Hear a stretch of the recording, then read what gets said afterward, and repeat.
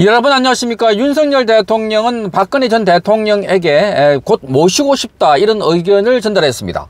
자, 이 전직 대통령으로서 그리고 부당하게 탄핵과 구속됐다는 점, 그리고 많은 고통을 받았다. 4년 9개월 동안 감방에 있어서 자, 이 수술도 하고 그러면서 이 문재인 정부의 포악에 대응해서 그야말로 고스란히 그 고통을 다 감내했던 전직 대통령.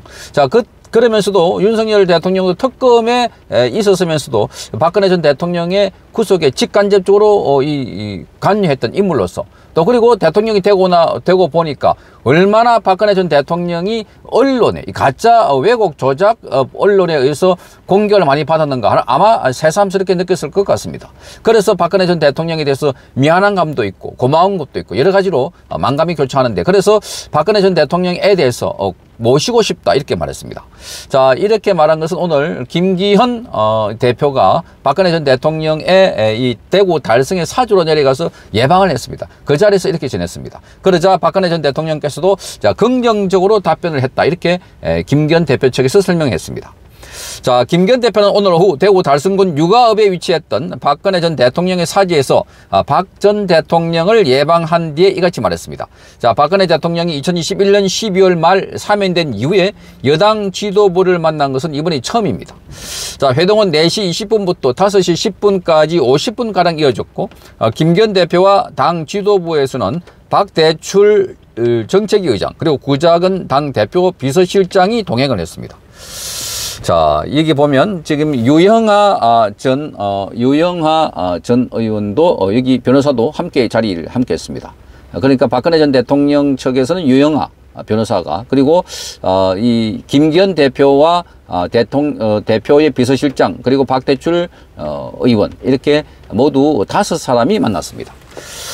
자, 이 박근혜 전 대통령은 그 탄핵부터 구속까지 그야말로 이 언론에 특히 방송에 마녀 사냥을 했다는 비판을 받아왔습니다. 그만큼 문재인 세력들 그리고 촛불 세력들이 아주 집요하게 지금 이 상황을 보면 너무나 잘 알 수 있습니다. 아마 이 윤석열 대통령은 본인이 집권하기 전까지는 언론이 이 정도로 집요하고 그리고 충격적으로 이렇게 공작을 했을까 그렇게 몰랐을 것입니다. 아마 대통령이 되고 난 이후에 지금 최근에 김만배와 신학님의 가짜 인터뷰 사건 등등을 보면서 자, 이 언론이 얼마나 썩었는지 얼마나 부패했는지 얼마나 그들의 기득권 카르텔을 만들고 있는지를 잘 보았을 것입니다. 그래서 과거에 박근혜 전 대통령에 대한 국정농단 프레임 자체가 얼마나 왜곡됐는지를 아마 새삼스럽게 더 느꼈을 것이다 이렇게 보여지는 겁니다. 그래서 아마 윤석열 대통령도 박근혜 전 대통령에 대해서 자, 만나자 뭐 이런 이야기를 많이 하고 싶은데, 지난번에도 박근혜 전 대통령은 윤석열 대통령의 부친상을 당해서도 자, 가고 싶어 했는데 그러나 건강 상태가 여의치 않아서 못 갔다고 직접 전화를 했습니다. 자, 이렇게 전직 대통령, 이 좌파 진영에서는 전직 대통령을 마치 이 신주 모시듯이 영웅 만들듯이 이렇게 하고 있습니다. 자, 우파 진영에서도 전직 대통령, 이 남아있는 사람이라 해봤자 지금 이명박 전 대통령과 박근혜 전 대통령입니다. 자, 이렇게 지금 갈라지고 분열할 게 아니라 하나로 똘똘 뭉쳐가지고 자유민주주의 가치 그리고 시장경제 법칙 이 가치로 우파 진영이 똘똘 뭉쳐야 되는데 그냥 때가 되면은 서로 개파 싸움을 하고 이러니까 그게 우리 국민들로서는 큰 실망이기도 하고 그래서 분열의 요인이기도 했던 것인데, 윤석열 대통령은 큰 틀에서 지금 박근혜 전 대통령에게 극진하게 모시고 싶다. 지난번에 대통령 취임하기 전에도 본인이 직접 내려가지고 박근혜 대통령을 예방했습니다. 그리고 취임식에도 박근혜 대통령은 올라와서 윤석열 대통령에게 취임 축하를 해줬고 윤석열 대통령 내외도 박근혜 전 대통령이 내려갈 때 아주 깍듯하게 90도 인사를 하면서 예의를 표했습니다. 자, 이런 모습들이 보수 진영에서는 안심도 되고 또 흐뭇하게 느껴졌던 것이었습니다. 자, 오늘 김기현 대표는 박근혜 전 대통령과 만남에 대해서 박정희 대통령이 대한민국을 오늘의 번영된 나라로 만들기 위해서 기여한 것을 되짚어보면서 지도자 한 사람이 어떻게 나라를 바꿀 수 있는지 또 지도자가 얼마나 중요한지에 대해서 이야기를 나눴다 이렇게 설명을 했습니다. 자, 그러면서 이 김기현 대표는 박근혜 대통령은 김기현 대표가 여당 대표로 무거운 책임을 지고 있다. 좋은 성과를 내야 되는 게 여당의 대표이기 때문에 그만큼 그 책임만큼 열심히 하라고 격려했다고 합니다.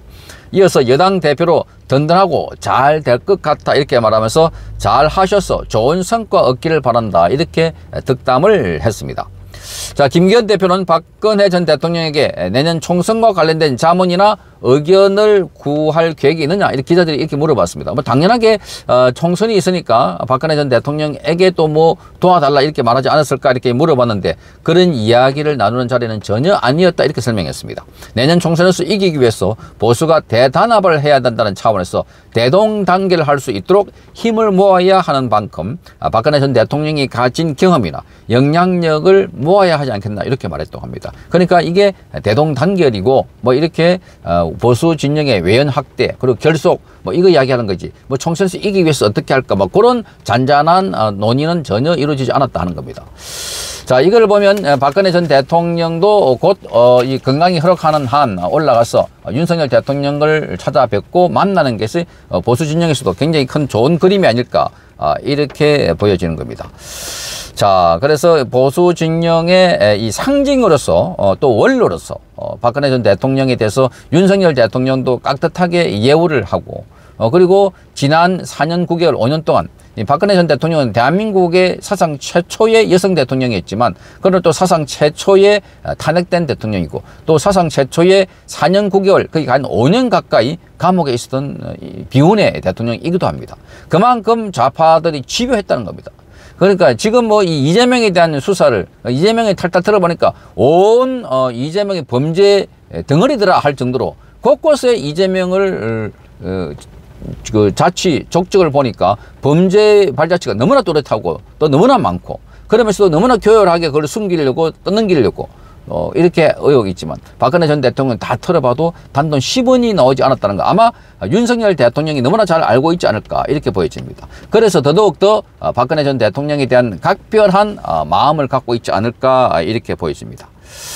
자, 이 박근혜 전 대통령 지금 살펴보니까 지금 언론에 의해서 자, 탄핵되고 또 구속됐다. 무지막지한 이런 상황들을 다시 반성한 반추한 것 같고 자, 최근 들어서 이 윤석열 대통령은 문재인에 대해서 아주 적격탄을 많이 날려보내고 있습니다. 뭐 지난번에 보니까 말하자면 망하기 직전의 회사 모양으로 이렇게 분식을 했더라. 엉터리 통계, 조작 이런 걸 직격탄 날렸습니다. 그러면서 이 국가 세력 반국가 세력이라고 이런 표현을 쓰면서 자, 그쪽 진영에 있는 사람들 특히 더불어민주당 쪽에 이렇게 지금 윤석열 대통령은 자기 정체성을 분명히 하면서 자, 그 자유우파 진영의 핵심 가치를 내세우면서 그럴수록 문재인과 이재명 진영의 그야말로 대한민국을 파괴적인 세력이라는 것을 잘 드러내고 있습니다. 그런 측면에서 보면은 박근혜 전 대통령이나 이명박 전 대통령과 함께 뭉치고 힘을 모아서 자, 자유 대한민국의 외연과 안의 내부 결속 쫙쫙 넓히고 강화시켜야 된다. 그래야 대한민국이 저 발전 융성할 수 있다. 자, 이 한 줌도 안 되는 좌파 세력들이 이렇게 클 수 있었던 것은 그만큼 보수 진영이 분열했다. 그 핵심은 바로 탄핵 때 분열된 것이 아닌가 이렇게 보여집니다. 그런 측면에서 보면 윤석열 대통령이 박근혜 전 대통령에 대해서 모시고 싶다. 같이 뜻을 모으고 싶다 하는 것은 좋은 의도 그리고 좋은 방향이라고 생각되어집니다. 성창경 TV였습니다.